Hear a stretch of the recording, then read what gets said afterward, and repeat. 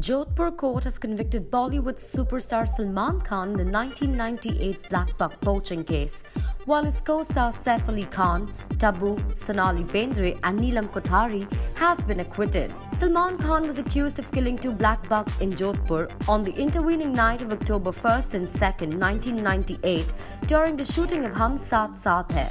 Blackbuck is an endangered species and is protected under the Indian Wildlife Act. The quantum of sentence will be announced shortly. He has been convicted under Section 51 of the Wildlife Protection Act, which carries maximum punishment of 6 years and minimum 1 year jail term. The prosecution has demanded maximum punishment for Salman Khan. The actor will be taken to Jodhpur Central Jail. Salman Khan was in court for the verdict in what is known to be his lucky black shirt. His lawyers have requested for a lesser sentence. If he's sent to jail for less than 3 years, he can apply for bail. If he gets a sentence for more than 3 years, he will have to apply for bail in the Sessions High Court. Well, this definitely will be quite disappointing for his fans. Comment your take on the verdict. Hit like and do not forget to subscribe to Bollywood Backstage for more such Bollywood updates and gossips.